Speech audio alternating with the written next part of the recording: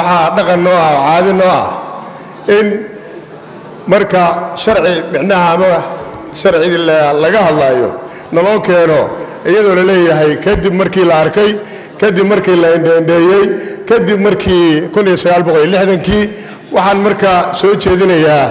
in wixii hadda ka dambeeya sharci kasta ama habraac kasta ee naloo sheegayo in naloo soo raaciyo lifaaqa aad baan ugu bogaadinayaa guddiga ee gudoomiyaha uu yahay gudoomiye Arab inta markaan ka gudbo waxaan runtii doonayaa hadda inaan u guda galo warbixintii guddigu ay noo soo gudbiyeen sharcigan doorashooyinku waxa uu nala hor keenay 70 sano kadib 21 November 1948 Soomaaliya markii maxkamad la geliyay oo Italian trusteeship la geliyay inta 70 sano dabadeed maanta Soomaaliya ay sharci doorasho ay ka hadlayso runtii waxa ay ku tahay ceeb iyo aflagaado ummadda Soomaaliyeed marka waxaan inta idin xusuusinayaa waxa weeye in sharciga kan muhiimada uu leeyahay inaad micnaha dareentaan oo 70 sano waqti naga laba dib aan kugu celin inta markaan halka iraahdo waxaan jeclaan lahaa inaan haddana aan u gudbo guddigan warbixintooda bogga saddexaad ee ka hadlaysa natiijada guddiga qaybta lixaad ee ka hadlaysa 4.5 sida ay sheegeen guddigu 3 qodob ayay micnaha soo qaateen oo ahayd nooca xulashada doorashadu ay noqonayso natiijooyinka kulamada guddigu oo iyaduna ka koobnayd 7 item ama 7 qodob iyo sharciga dastuurka oo sharcigan micnaha la waafajiyay nuxurka khudbada gudoomiyaha guddigu noo akhriyay intaasay ahayd marka aan ku laabto natiijooyinka kulamada itemka ama qodobka lixaad waxa uu leeyahay 4.5 waxa ay isla garteen dhammaan intii badnayd ee dadkii ay codka iyo fikirka ka soo qaadeen in laga maarmaan ay tahay waxa nasiib darro ah 70 sano dabadeed haddana in 4.5 in la yiraahdo dalka kan waxbaa lagu qaybsanayaa waxaan leenahay nidaamkaasu haddii la oran jiray xal ma ah xaq ma ah xal weeye inuu baarlamaankan kadib uu soo noqon oo waxaan leeyahay waa baaq dadweynow waa badbaadadeena 4.5 bulshada hayelina waa boog qabiil huwan oo bahabaha iyo biifbaaf la mariyo laynagu baadilayaa 4.5 bulshada hayelina kuwa boobku naaxaas bursiga siyaasadeed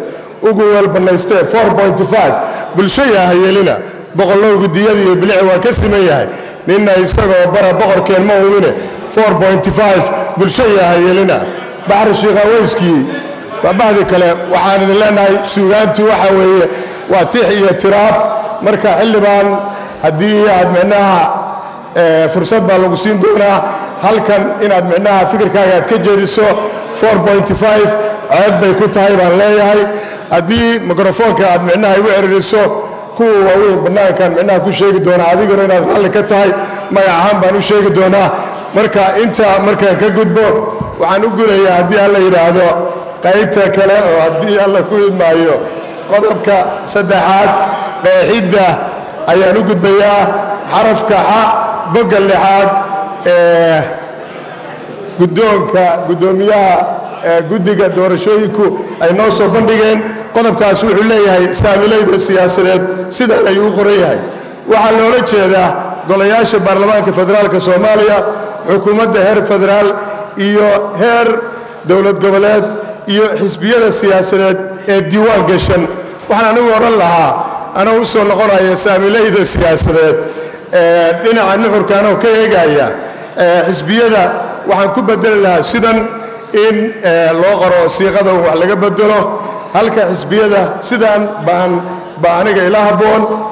xisbiyada siyaasadeed ee shuruudaha buuxiyay ayaan oran lahaa maxaa yeelay waxaad la socotaan 60 xil muxuu ahaa xisbi ilaa iyo hadda inay noo register garaysan yihiin xisbigii weynaa ee dowladda weli ma imaan kayga oo gallada iyo guul isagana jidka ayuu ku soo jiraa marka waxaan codsanayaa in arrinta iyada ahu micnaha aan la oran xisbiyada diiwaan gashan ee ay noqoto xisbiyada shuruudaha buuxiyey intaan markaan ka gudbay ereyga saamilayda ku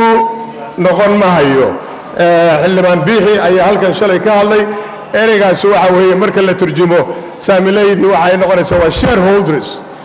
shareholdersna hadda waxa weeye stakeholders farqi baa u dhaxeeya marka isagana waxaan ku bedeli lahaa daneeyayaasha ayaan ku bedeli lahaa waxaan leeyahay waqtigu inta badan anigu gudoomiyuhu inta badan waa igu yareeyaan laakiin maanta waa halkaasaan ku joojinayaa waxaan leeyahay 4.5 bulshada hay yeelina